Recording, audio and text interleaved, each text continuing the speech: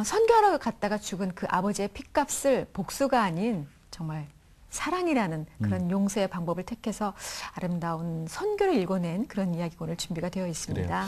영화로도 소개가 됐지만 그 내용을 혹시 모르시는 분들을 위해서 대략 설명을 드리면 이래요. 1956년에 미국 사회를 발칵 뒤집어 놓은 사건이 벌어지는데 미국의 그 명문 휘튼 대학교의 수석으로 졸업한 짐 엘리엇을 비롯해서 5명의 크리스찬 청년들이 남미의 에콰도르 아우카족이죠. 네네. 아우카족에게 복음을 전하기 위해서 들어간 뒤에 실종되는 사건이 벌어집니다. 네. 그런데 나중에 우리가 접하게 된 것은 그 복음을 전했다는 아름다운 이야기가 아니고 정말 모두가 다 그들에게 살해된 그런 현장을 발견하게 되는데 그 당시 미국에서는 정말 언론에서 대서특필을 했었다고 그래요. 이게 무슨 낭비인가.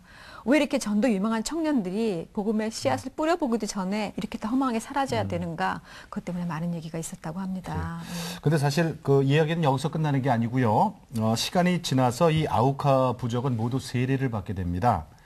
오늘 모실 주인공이 바로 그들에게 세례를 베푼 주인공이신데 그 5명의 선교사가 살해됐다 그랬잖아요. 네. 그 중에 한 명인 네이트세인트의 아들 되는 스티브세인트 선교사가 오늘 여러분과 함께 할 겁니다. 네, 귀한 선교 역사의 간증 이야기가 될 것 같은데 헌신이 무엇인지, 사랑이 무엇인지, 용서가 무엇인지, 그걸 통해서 또 어떤 아름다운 일들이 생겨지게 되는지 영상과 특강을 통해서 많이 만나보시기 바랍니다.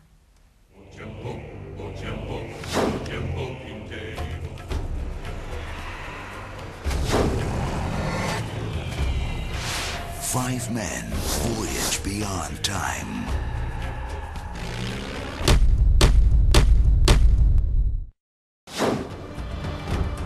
A son and his father's killer journey beyond forgiveness. Then the old people that had adopted me into their families, they said, "We want you to come live with us."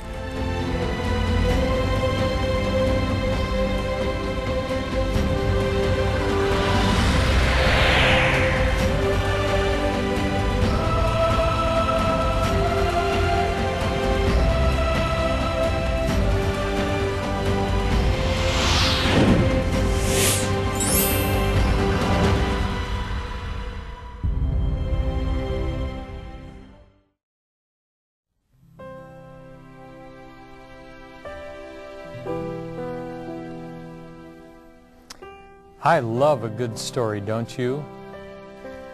Life magazine has told some great stories over the years, but this particular magazine has a story that's very close to my heart because God wrote a part into this story for me. Actually, the story is about 5 missionary men who went to take the gospel to a tribe of very savage Indians down in the Amazon jungle, and in the process of trying to reach them and make a friendly contact, they were all brutally killed.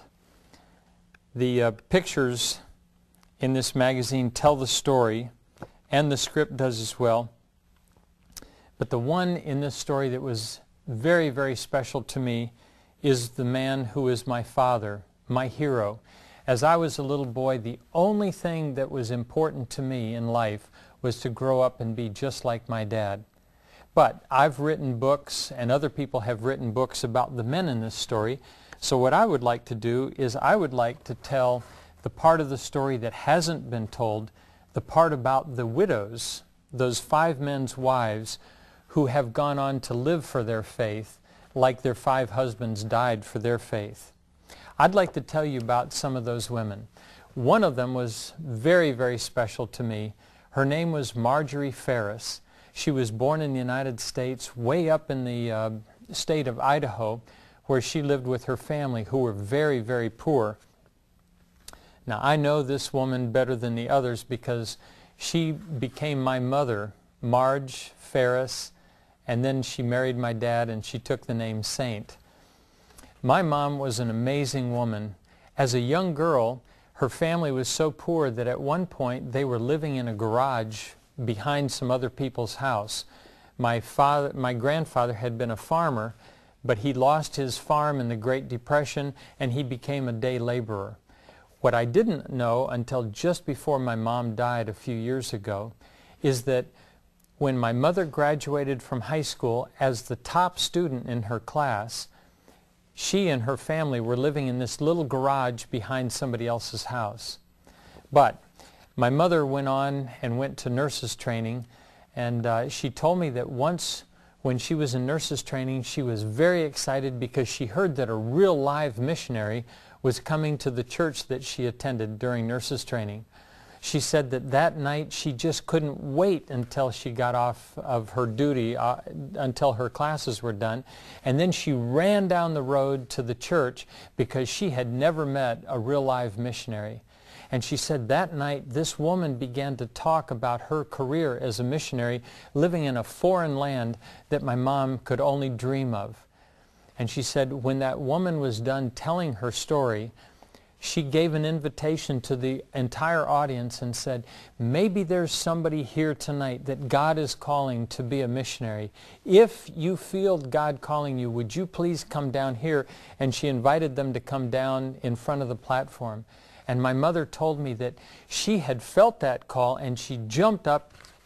She was way up in the upper balcony, but she ran down the circular staircase and she ran down to the front of the church and she knelt down and she said, God, I want your plan for my life at any cost.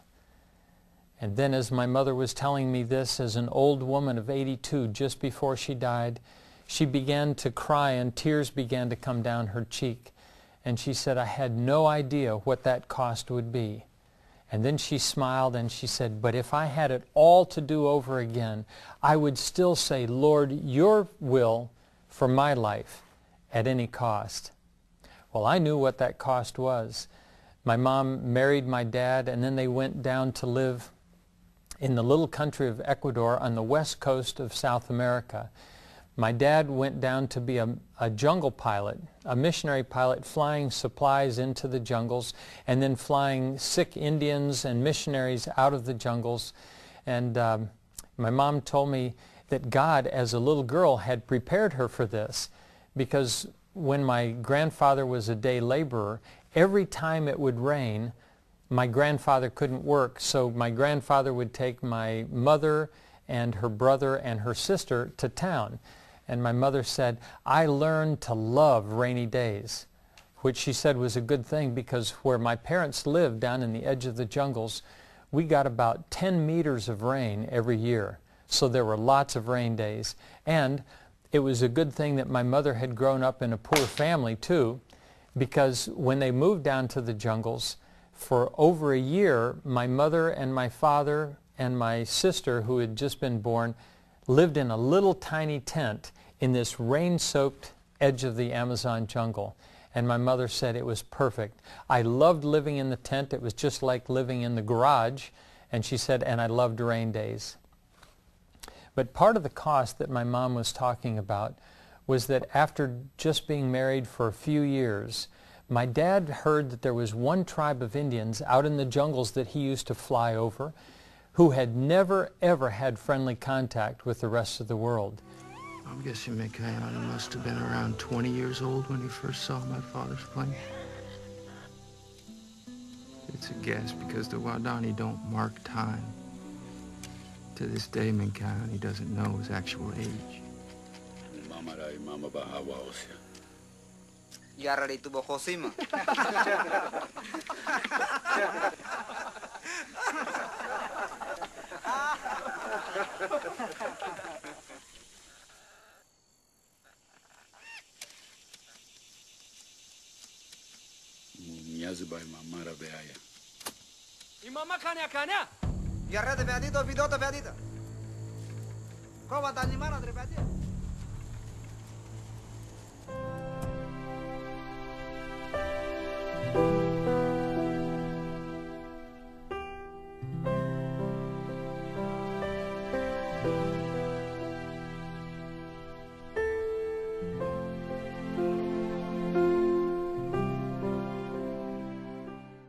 And my dad was concerned because in the New Testament, in the book of Revelation, it says that in the judgment day, God is going to pick men from every tribe and nation and tongue of people, and he's going to choose them to be a royal priesthood for him. But my father thought, how could this happen if this one tribe has never heard the gospel?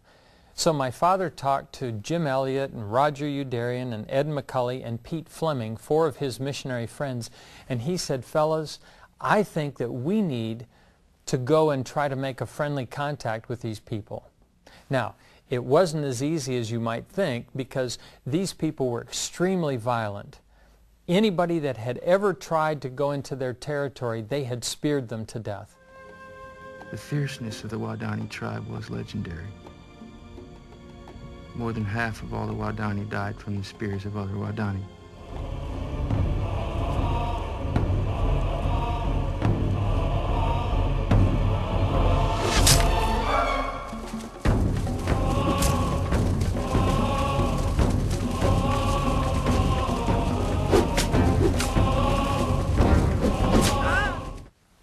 But my dad and his friends decided that they needed some way to show these people that they wanted to be their friends. So my dad, being the pilot, he devised a system where he could fly in tight circles and let a long line out of the back of the plane. And everybody in every country seems to understand that a present, if somebody gives you a present, it means that they want to be your friend.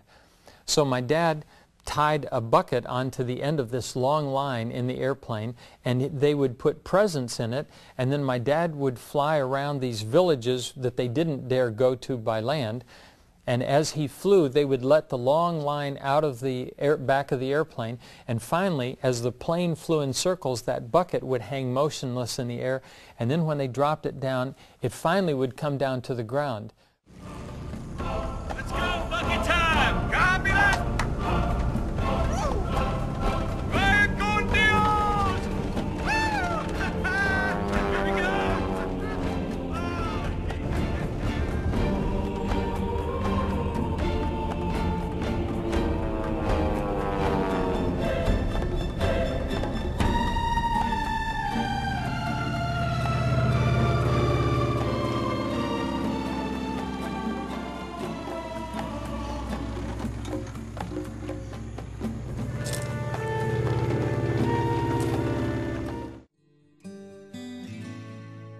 If there's one thing that I've learned in my life, my Redeemer is faithful and true.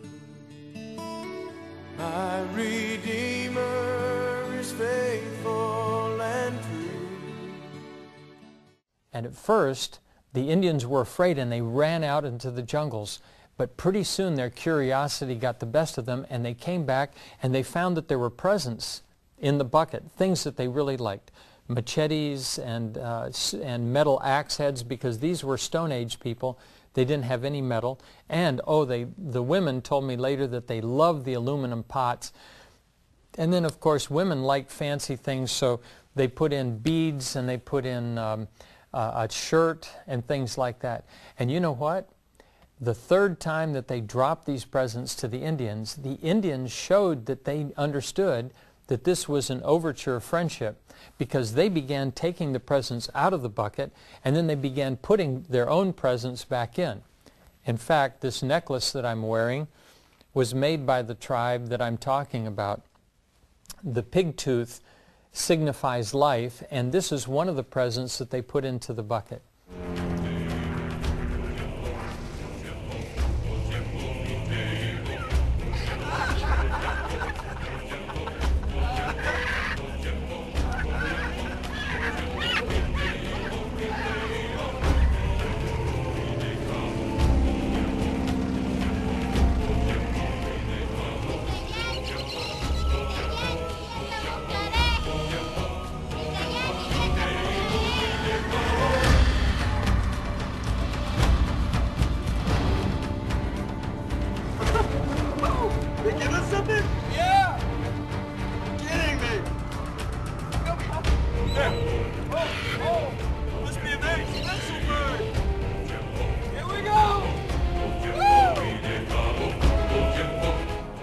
But this contact although it started out very friendly and my dad finally landed his plane on a sandbar, 2 days after their first contact with 3 members of the tribe, 1 man and 2 women came to the beach where my father had landed his plane, way out in the jungles.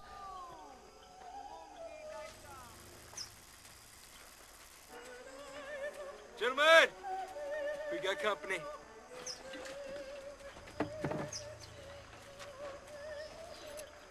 Mira Java. Mira Java. Mira Java.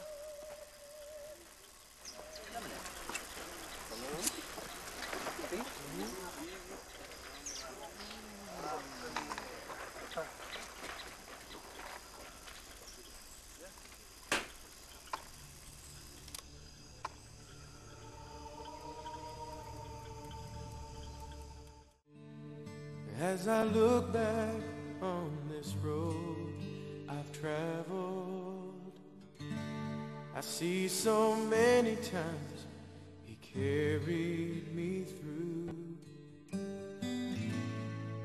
If there's one thing that I've learned in my life, my Redeemer is faithful and true. My Redeemer is faithful and true. And they had a friendly visit during that day. And my dad and his 4 friends were sure that the next day they were going to go back to the village and bring lots more of the Indians. But the next day, Saturday, nobody came. So on Sunday morning, January 8th, 1956, my dad took off and flew back over the village and saw that there was nobody in the village. So then he flew back to the beach, but on the way he crossed another river and he looked down and he called my mom on the radio and he said, "Marge, it looks like our neighbors are coming for the early afternoon service." They were using code language so that the oil company and the government wouldn't know that they were trying to make a friendly contact with these people. And my dad said, "Marge, I'll call you back at 4 o'clock. But when 4 o'clock came, my dad didn't call. But my mom thought, well, maybe something's wrong with the radio, or maybe he just got busy and forgot. But then 5 o'clock came, and it started to get dark. And my mom knew that something was wrong. Well, the next day, a friend of my dad's, who was also a pilot, flew out and flew over that little sandbar, and he saw my dad's plane there with the fabric all stripped off. And then he realized that something terrible had happened. We didn't find out for a few more days, but finally a rescue search party went in, and they found out that my dad and Roger and Pete and Ed and Jim had been brutally killed.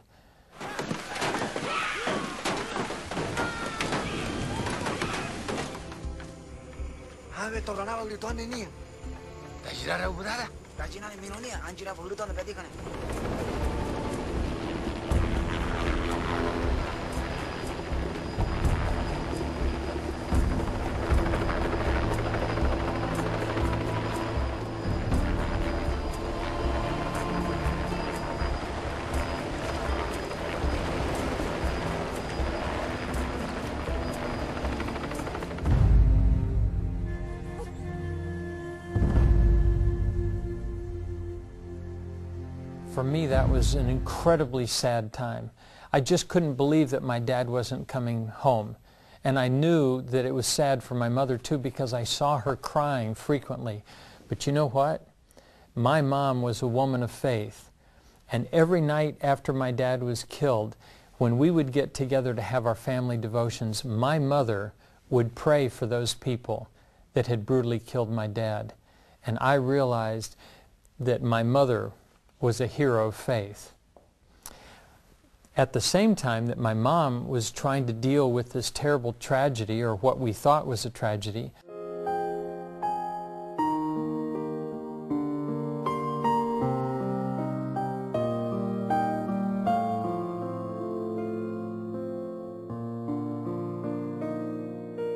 one of the other women, Olive, her name was, she was just a very, very young woman. In fact, she had just come down to Ecuador to marry Pete.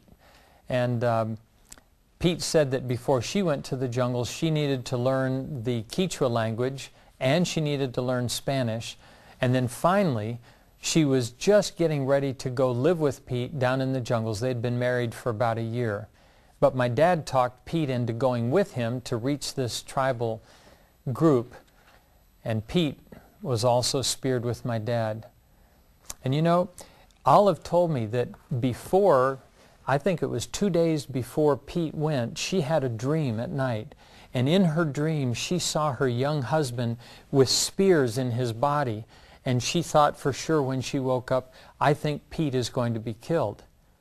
Well, I wondered, so what did you do? Because it would have been natural, I think, for her to say to Pete, Pete, I have a bad feeling about this. Pete, I don't want you to do this. I think you might be killed. So I asked her and I said, Olive, so what did you do? And she said, so I went to be with your mother and Pete went with your dad. And he never came back. Now that showed me that Olive too was a woman of faith, because it would have made perfect sense and all of us would have understood if she had wanted to save her husband for herself. But this young woman at just 22 or 23 years of age had given her life to God, and she wanted God to use her. So she didn't want to stand in the way of Pete fulfilling the story that God wanted to write with his life. That's an incredible story of faith.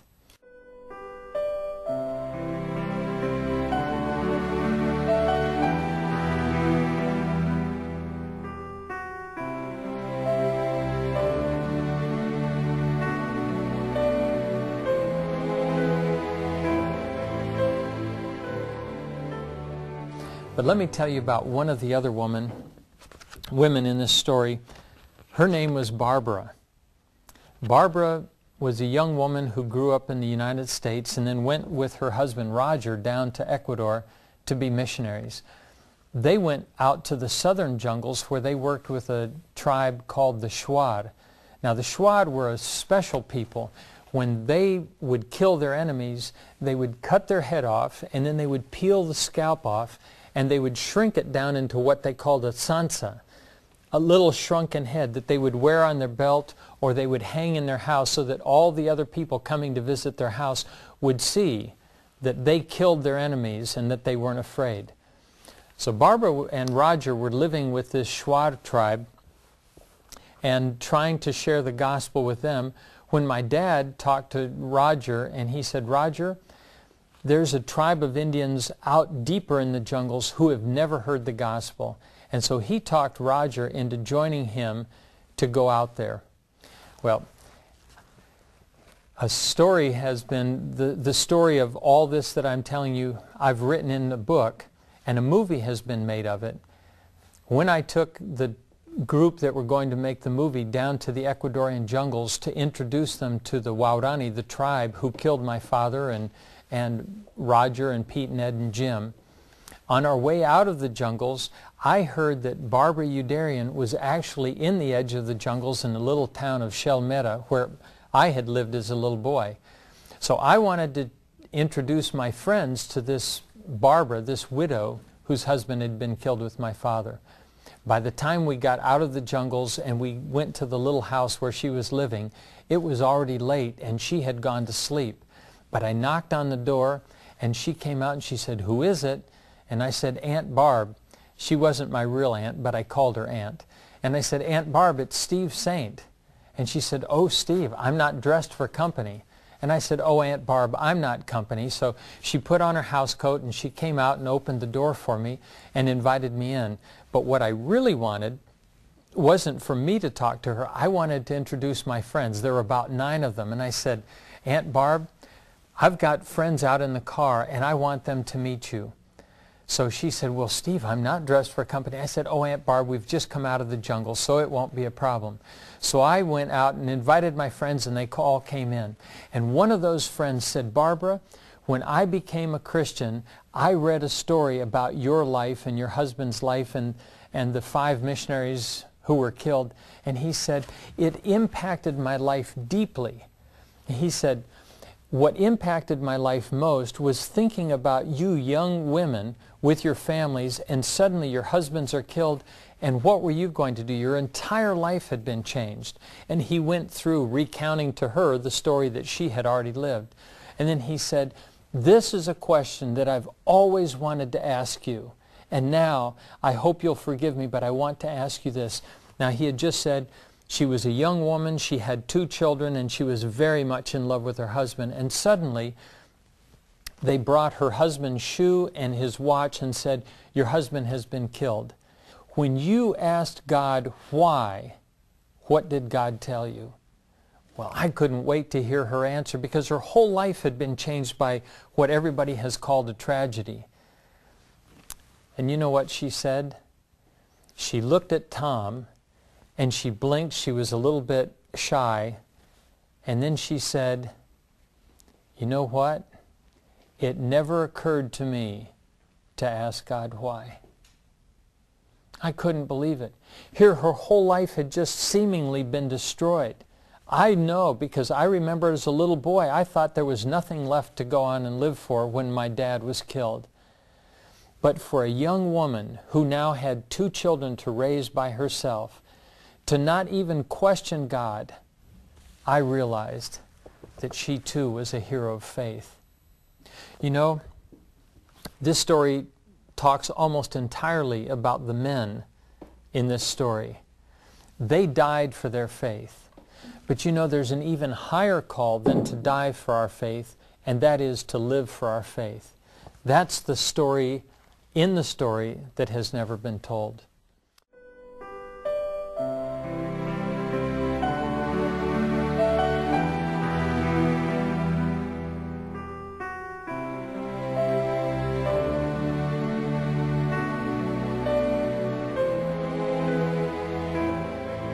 There's one more hero in my life that I'd like to tell you about, my wife, Ginny. Ginny grew up in North America while I was growing up in South America, and I actually met her down in the jungles. She was with a singing group that were touring Ecuador, and they wanted to go down to the jungles. But very few people actually know the jungles. But because I had grown up there, I did. So I was their tour guide. And out in the jungles, I fell in love with this young girl from Minnesota. And then just a few years after we had been married, my aunt died, who had gone in to live with these people after my dad was killed by them. And when my aunt died, I went down because I had become family to these people who had killed my father. That's all in the movie and that's in the book, so I'll let you get that. But this is the thing, that when they asked me to go back and live with them again, my wife was so scared of living in the jungles that she told me later that she actually prayed and asked God to let her die so that I could marry somebody else who could live in the jungles. But you know what?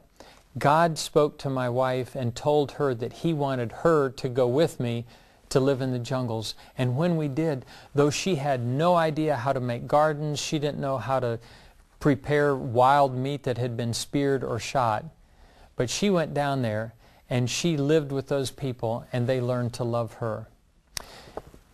You know, lots of Christians think that if we live our lives right, there will be no pain. But that isn't true. We can look at the stories in the Bible, and we can read the stories of Christians that have been written, and we see that everybody has hard chapters in their lives. The 5 widows that I told you about, they had a terrible chapter, and I remember the devastation that I felt in my life when I was told by my mother that my dad was never coming home. But you know what? It usually is those hard chapters that God uses to make us the kind of people that He wants us to be so that we can serve Him. And you know, the rest of the story I should really fill in. I told you the part about my dad and his friends being killed, the devastation in my life, but you know what has resulted from that? The very man who killed my father has now become a friend of my mother's, and he actually adopted me and took me into his family, and my children call him Meme Minkai, which means grandfather Minkai. The very man who killed my father adopted me and has become a grandfather to my children.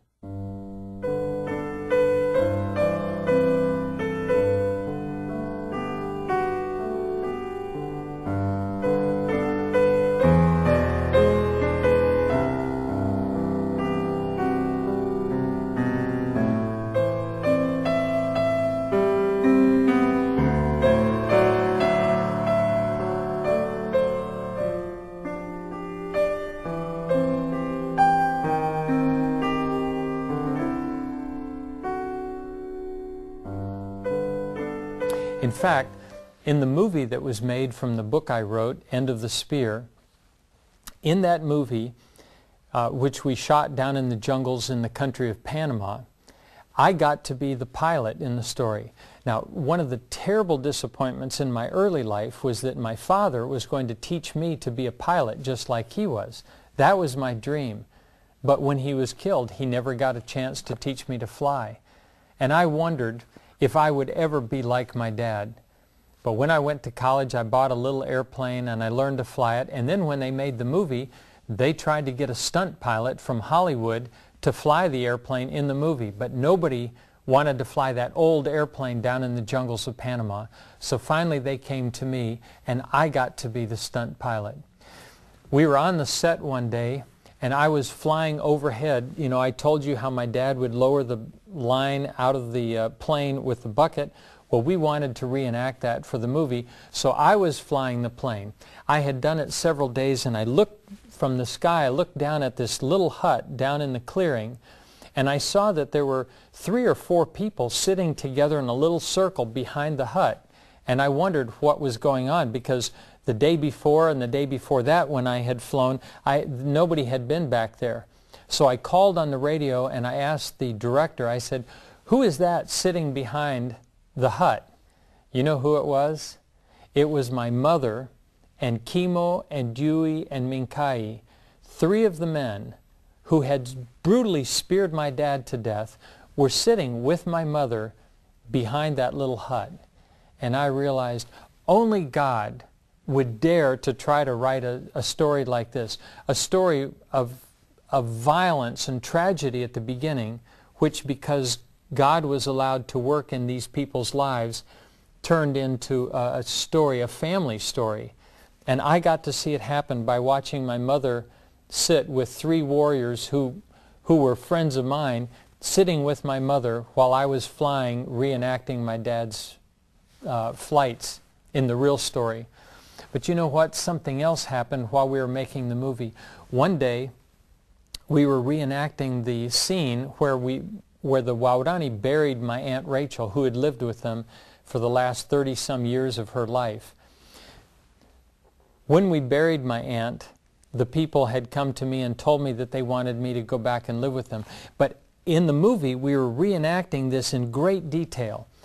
And it was a very expensive movie. They were spending, about $12,000 an hour, and it had taken them 5 or 6 hours to set this particular scene up. They had 3 cameras, and all the cameras were running, and they started to shoot this scene of burying my Aunt Rachel. But right in the middle of the scene, one of the Waorani warriors, who was an extra in the film, he started to pray out loud. He had his hands up and he began to speak out loud, so it ruined the scene. Well, I was the only one that could understand what he was talking about. So I came over to see what was going on, and I realized that Dewey, this warrior who had speared my dad and later became an elder in my life, in fact, Dewey and Kimo, 2 of the men who killed my father, were elders in my life, and they baptized me. Now, people keep thinking that I baptized them because they think that's what missionaries do. But no, these men who had killed my father taught me how to become a God follower, and they baptized me. Well, Dewey was one of the men that had killed my father and then baptized me, and he was standing watching this scene play out, and he was so overcome with joy that God had sent somebody to share the gospel with him that he couldn't contain it any longer. And right in the middle of the scene, he raised his hands and he started thanking Wengungi, the creator of the universe, for sending this message that had so changed his life. Well, most of the people that were there in the scene were camera people. These were people from Hollywood. These were people who weren't God followers. They weren't Christians. And they thought that the people, the Christians, were just making this story up. But when all of a sudden in the middle of this scene they saw Dewey raise his hands, they realized that nobody had given him a cue, and they knew that he couldn't understand their language, so he wasn't trying to impress them. And then they realized that this man's life had been transformed.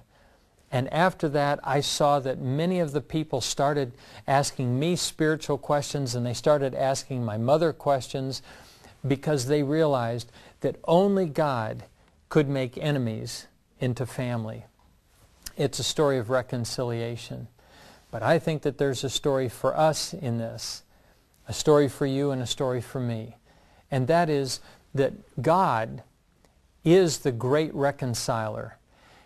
In life, I know that you realize here in Korea there have been conflicts, and there are things in the newspaper every day that are tragic. But God, if we follow Him and if we let Him write our story, the amazing thing is that He can make enemies into friends and even family. But the more amazing thing is that He can use you and me to share His message of transformation and reconciliation with the rest of the world. That's what I've been doing for the last 15 years. The Waodani, my jungle family, asked me to teach them how to do medical work and dental work and how to help people see that couldn't see. And they wanted to learn how to fly. Well, that seemed like a big task because they were in the Stone Age. But you know what? As I began to do what they asked me to do, other tribes of people began coming and saying, will you teach us too? And so now we have a small organization called the Indigenous Peoples Technology and Education Center, ITEC. And God has given me a chance to realize my father's dream. That dream that my father thought he was going to get to fulfill, God took him to heaven and has allowed me to fulfill that dream. And now I get to go around the world and teach God followers in frontier areas how to do things that my mom and my dad and these other women that I've told you about and their husbands were doing for the Indians. Now the Indians are becoming part of Christ's Great Commission. I don't know the particular role that God has for you to play, but I know that He has a role for you to play. And my prayer for you and for me is that we will fulfill God's plan for our lives and that we will let Him write our stories. You know, it's amazing in the Christian life that God doesn't go out and look for heroes of the faith. You know what He does? He takes common, ordinary men and women like you and like me who are willing to have Him write our stories, letting Him be the author of our life story. And He takes us and He makes us heroes of the faith. I believe, no, I'm sure that God has a story that He wants to write with your life. And my challenge to you today is that you allow God to be the author of your story. Like the women in this, God can make you a hero of the faith too. And I can't wait till I get to heaven and I get to hear your story. God bless you. Thank you. I'm going to meet Nate Saint in heaven. Before, I did badly. But then we will meet again. And we'll just wrap our arms around each other and be happy.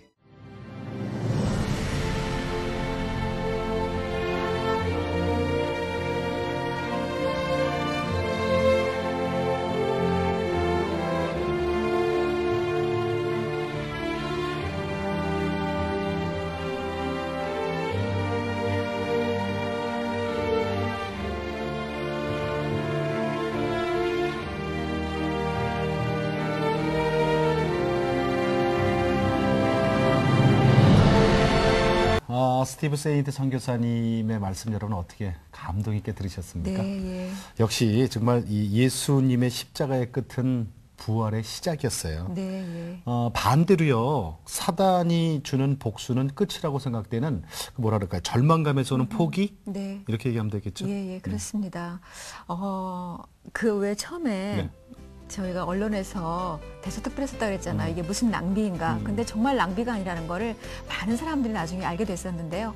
오늘 들으셨던 것처럼 또 그 사건에서 그런 것들도 있었지만 그 짐 엘리엇 선교사의 부인인 엘리자베트 선교사님이 나중에 그 남편의 일기장을 정리를 해서 책으로 만들었거든요. 거기엔 그런 글들이 쓰여 있었다고 그래요. 영원한 것을 위해서 영원하지 않은 것을 버리는 건 어리석은 일이 아니다. 그걸 통해서 또 너무나 많은 사람들이 주님 앞으로 돌아왔다고 합니다. 그렇죠. 네. 자, 십자가 사건의 능력이라고 할 수 있는데 여기서 사단이 우리를 계속 건드리는 게 있어요, 사실은. 네. 우리 능력 없다고 하는 거죠. 그렇죠. 이미 우린 받았는데 우리 능력 없다고 계속 우기는 거예요. 네. 스티브 선교사님 하셨던 것처럼 우리도 주님을 믿으면 능력이 있거든요. 그 능력 믿으시고 정말 많은 분들에게 영원 구원하는 그런 힘을 발휘하셨으면 좋겠습니다. 믿음이 힘. 네, 아멘. 자, 오늘 함께 해주셔서 감사드리고요. 저희는 다음 시간에 다시 오겠습니다. 네, 안녕히 계십시오.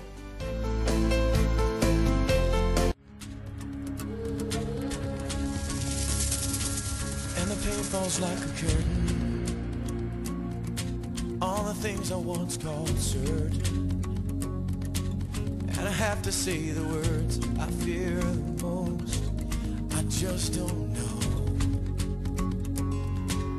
And the questions without answers come and paralyze the dancer. So I stand here on the stage, afraid to move, afraid to fall. Oh, but fall I must on this truth that my life has been formed from the dust. God is God.